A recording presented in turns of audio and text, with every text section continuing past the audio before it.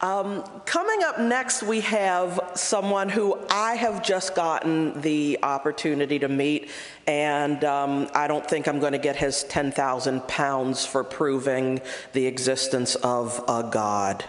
That makes me sad, but it makes him right. James Morrow has been called the Christian Salman Rushdie, and Mr. President is coming up here. I want to introduce Jim Morrow. Okay, you're going to introduce Jim Morrow. Ladies and gentlemen, I don't read a lot of fiction. Okay, I read a lot of nonfiction. I don't read a lot of fiction. But Jim Morrow is here, and I'll tell you something. If you haven't read his fiction, there's something that you have to do. We've got his books on sale. A lot of you have never heard of him. Those of you who have heard of him know how good he is. So, ladies and gentlemen, I'm going to bring to the stage right now my friend and one hell of a great fiction writer, Jim Morrow.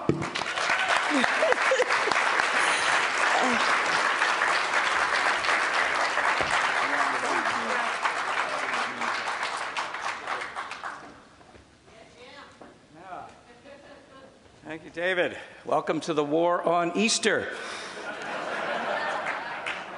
At the last minute, I decided to change the name of my talk. Instead of The Sins of Charles Darwin, it's now called The 7 Deadly Sins of Charles Darwin, a title more in keeping with the respect and deference we all owe to the Catholic Church for its brilliant theological discoveries over the centuries.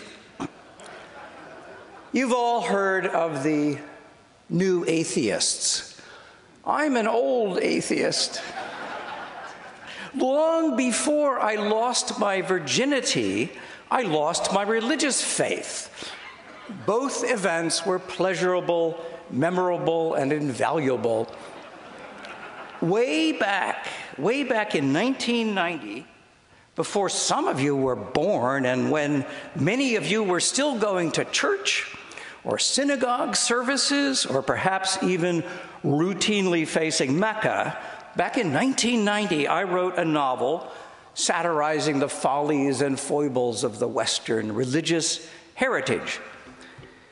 It was called Only Begotten Daughter, and it told the story of Julie Katz, a young woman whose problems include being the divine half-sister of Jesus Christ, incarnated in contemporary Atlantic City. I had so much fun composing Only Begotten Daughter that writing blasphemous novels became my life's work. Some of them published as fantasy, some as science fiction, some as mainstream literature. Towing Jehovah, for example, in which Anthony Van Horn, the disgraced captain of an Exxon Valdez-type supertanker, receives a piece of startling news from the archangel Raphael. God has died and fallen into the sea, and the surviving angels expect Anthony to connect the supreme being's 2-mile-long corpse to his ship and tow it to its final resting place, a tomb fashioned from an Arctic glacier. By the way, there's a meme floating around the internet that traces to my novel, Towing Jehovah. At one point, the principal female character turns to her friend and says, "You know that maxim, there are no atheists in foxholes? That's not an argument against atheism. That's an argument against foxholes." My most recent experiment in blasphemy, Galápagos Regained, is a loopy historical epic about the coming of the Darwinian worldview. And today I want to share with you some interesting notions I stumbled upon while researching and composing this novel. Galápagos Regained tells the story of Chloe Bathurst, an out-of-work Victorian actress who in 1848 gets a job as Charles Darwin's zookeeper, caring for the weird giant tortoises and exotic marine iguanas he brought back from the Galápagos archipelago. Darwin never really maintained a private menagerie on the grounds of his estate. This zoological dome is a poetic conceit.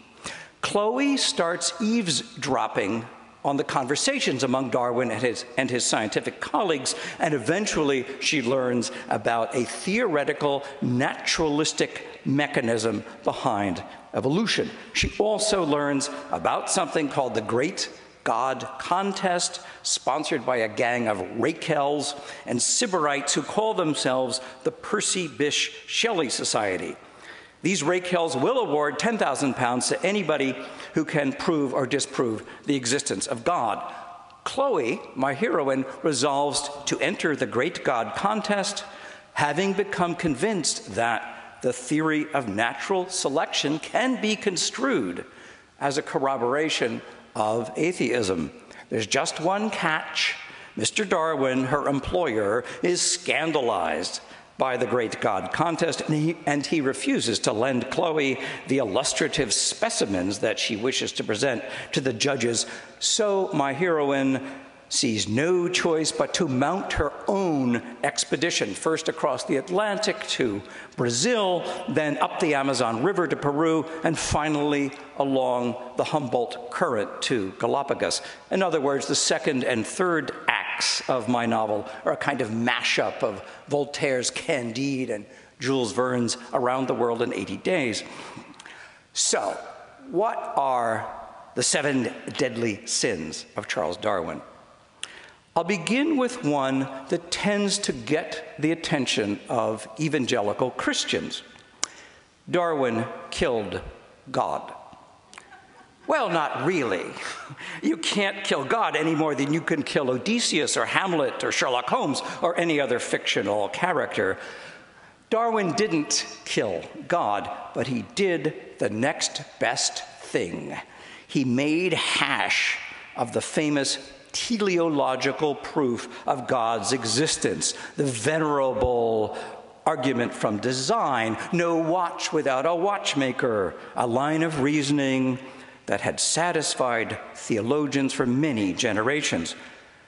By Darwin's day, the ontological proof, the cosmological proof, and the moral proof had all been successfully dismantled by Enlightenment philosophers.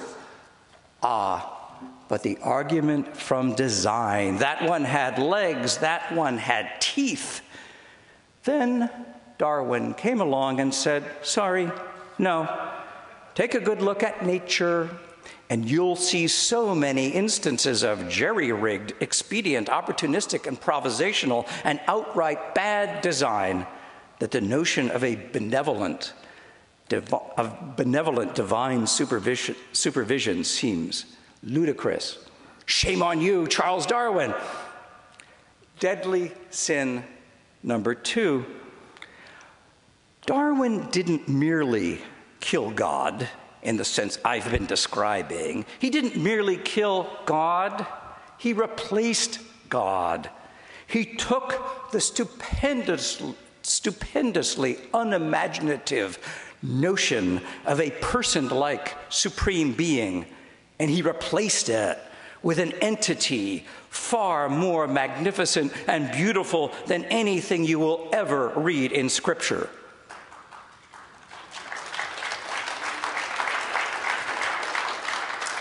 Call it the tree of life, call it the mosaic of existence, call it the tapestry of nature. Thanks to Darwin and Darwinian thought, we now understand that all living creatures are woven in a single fabric of mind-boggling scope and complexity, including the Peabody ducks. Everything that is alive right now, everything that has ever lived, and everything that will ever live is interconnected. Not in some dreary, mystical sense, but in the most materialistic fashion imaginable. And hence, I would argue, the most transcendent. Compare the Darwinian tree of life with what we find in texts supposedly dictated or inspired by an omniscient, supernatural creator. As I need not tell you, noble and sublime thoughts in so-called holy books are few and far between. Many of you, I'm sure, have heard of the page 69 test. The idea that you can gauge the worth of a book by turning to page 69 and starting to read. I want to spend a minute submitting our favorite holy books to the page 69 test. We'll begin with the Book of Mormon.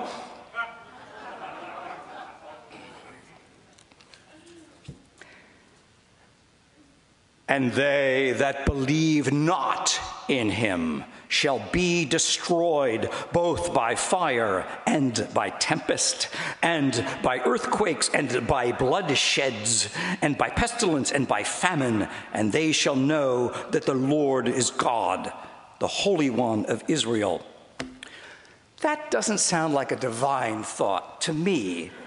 That sounds like something a psychopathic human being would have written, a mere human being.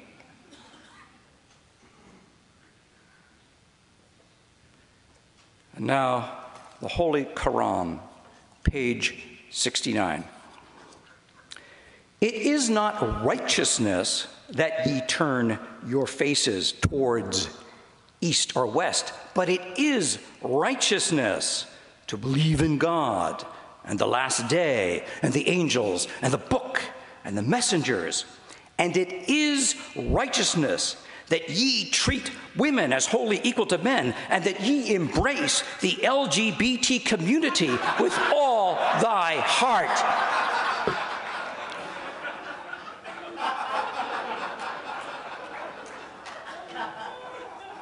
Well, I added that second verse. And now, the Torah, the Hebrew scripture, page 69, takes us to the book of Exodus, and it finds God in conversation with Moses, micromanaging the creation of the priestly vestments. The ephod will have two shoulder pieces joined back and front. The waistband on it will be of the same workmanship and material as the fabric of the ephod, and will be of gold with violet, purple, and scarlet yarn, and finely woven linen. Is this really the king of the universe talking?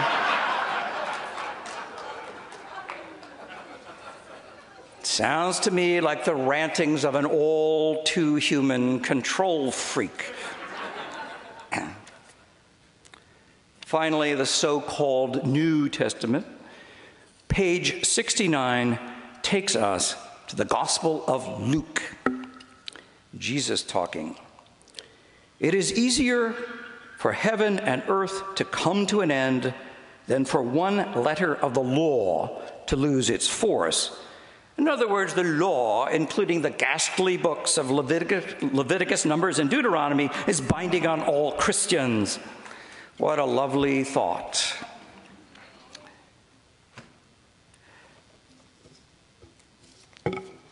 So, I will now address sin number 3. Charles Darwin made a shambles of what is probably the bedrock doctrine of Christianity. I refer to the concept of original sin, what John Milton calls, in the first line of Paradise Lost, man's disobedience and the fall.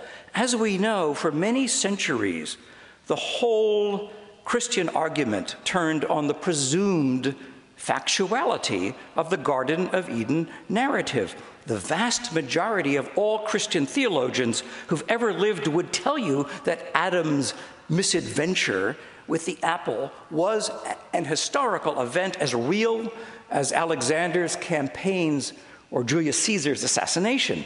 If you read the 19th century Christian philosopher Soren Kierkegaard, for example, you find arguments keyed to the alleged historical fact of Adam's lapse from grace, as opposed to some nebulous metaphorical notion of original sin.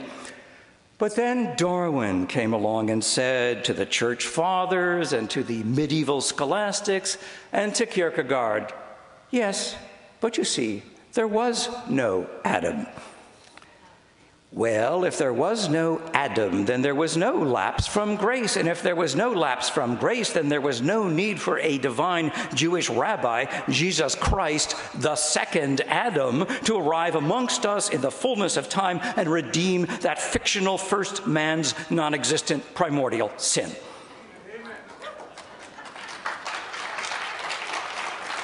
It's always worth remembering that when a supposedly broad-minded minister or pastor heaps scorn on fundamentalism, he or she is in fact disparaging the entire intellectual heritage of the Christian church. St. Augustine and Thomas Aquinas and the rest were fundamentalists. Today's despised biblical literalists were yesterday's most venerated Christian thinkers. Deadly sin number 4. Darwin obliged us to think about two phenomena that have always made the Abrahamic religions very nervous: sex and death. To wrap your mind around Darwin's insight, you must try to imagine a planet that has borne witness to unimaginably vast quantities of copulation and unimaginably vast quantities of cancellation. Copulation and cancellation, sex and death. I can't speak for all nations or all cultures, but I certainly know that here in America, we have a problem with sex. We think there's something the matter with it. Look at our popular entertainment with its sniggering, leering, and adolescent understanding of the erotic. Now, if, from the American's perspective, if there's something the matter with sex, there's even more something the matter with death. On these shores, death has always been in very bad taste.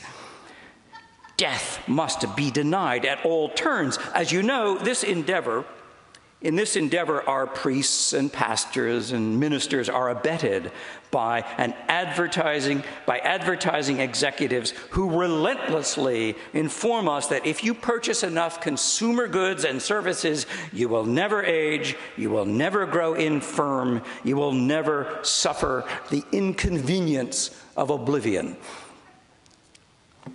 Deadly sin number 5.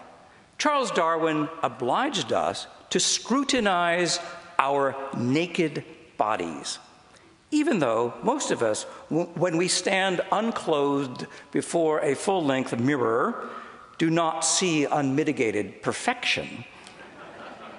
Darwin invited us to look at our bare flesh, not with the gaze of a pornographer or the squint of a poet, but with the wide-eyed fascination of a scientist. He invited us to behold the human race and say, to quote the title of a famous story by my fellow atheist science fiction author, Terry Bisson, they're made out of meat.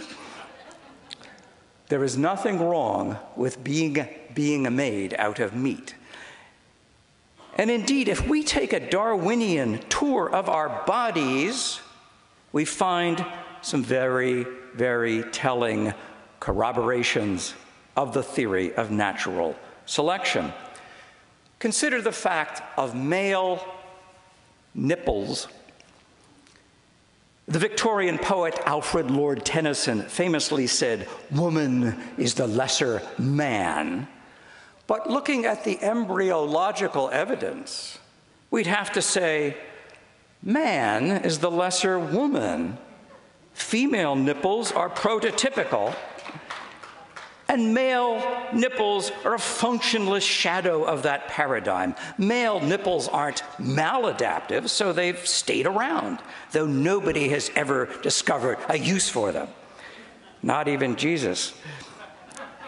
Or consider the fact of the coccyx, the human tailbone, that triangular protrusion at the base of your spinal column. Some people learn they have a coccyx when they fracture it by sitting down suddenly on a hard surface.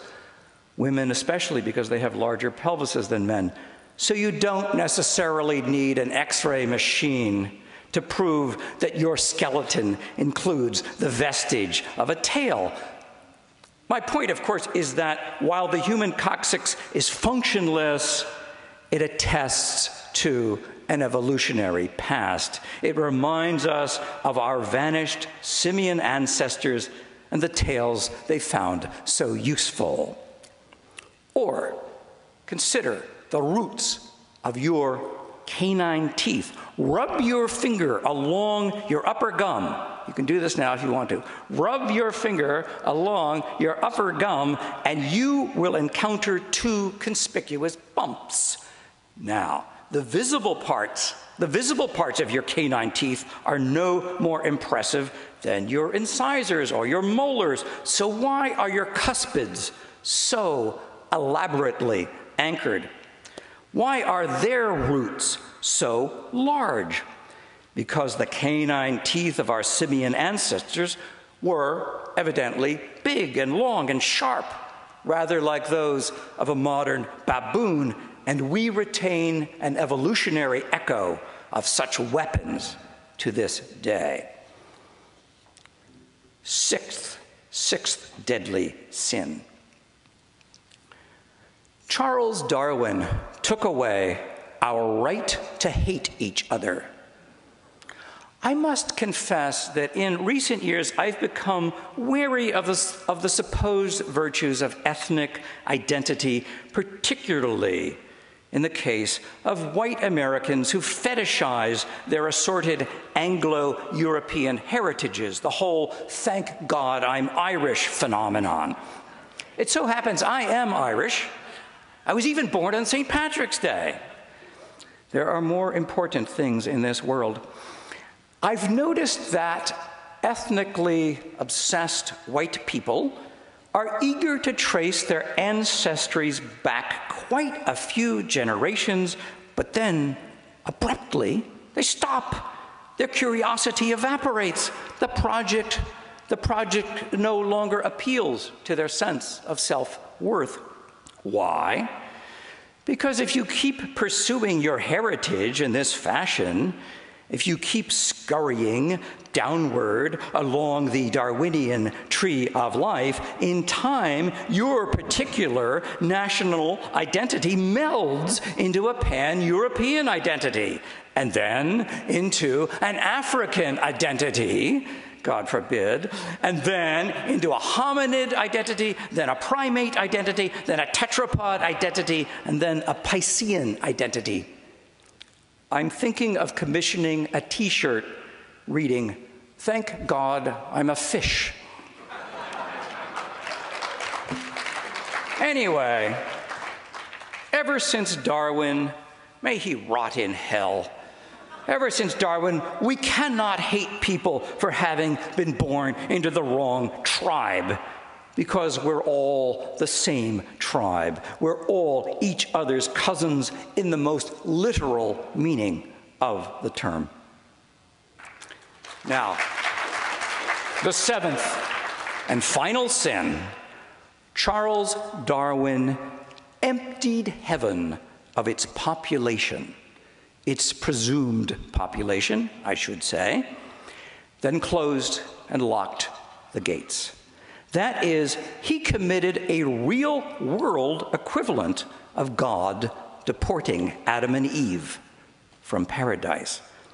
After Darwin, it became increasingly difficult to view our species as a bunch of tourists huddled in a bus station called the world, waiting for some cosmic Greyhound coach to take us to the afterlife.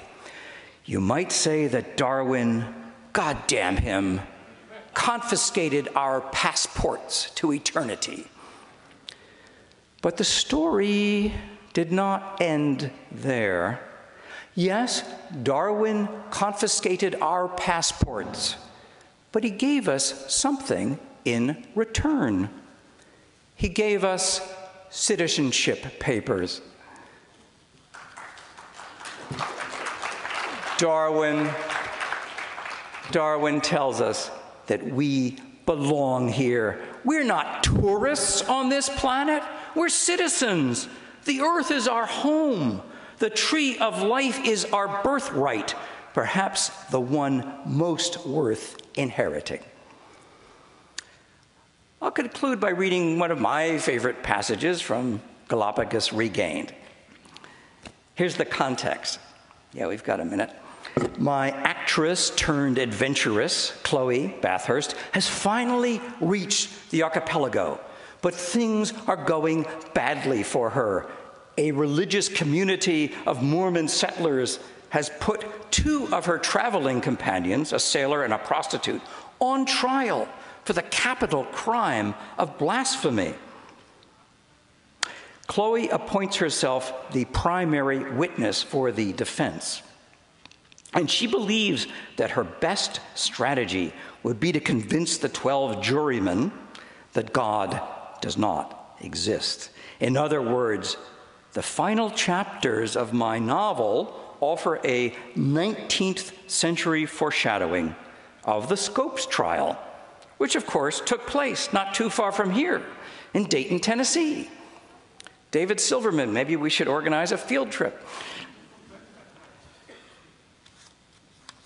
So my heroine parades the various Galápagos specimens through the courtroom before the jurymen and before the Mormons who are sitting in judgment on her friends.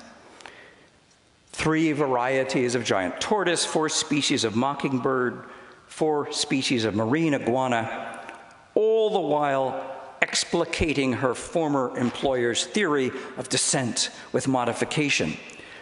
As a final gesture, Chloe makes the same points I made earlier today about male nipples and the human tailbone and our baboon-like cuspid roots. Quote, as Chloe presented the illustrative canine teeth to the jury, she found herself recalling one of her famous theatrical roles, one of the parts that she created on the London stage in her first career. One of her favorite roles, the mistress of Inspector Dupin in The Murders in the Rue Morgue. In both the play and Mr. Poe's original tale, the killer had proved to be an escaped orangutan. The ape did it. This absurd trial, she realized, had the same plot. On this sweltering tropical morning, here in the Mormon courtroom, a deicide had occurred.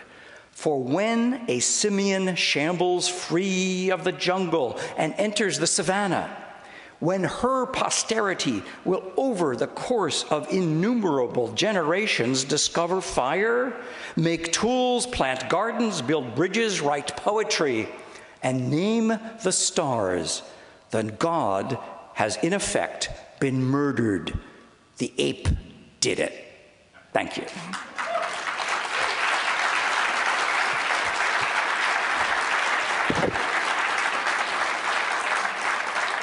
I'm going to be signing books now. If you have questions for me, bring them to the signing. You needn't buy a book. I would love to talk to you. And that puts us more or less back on track. There we go.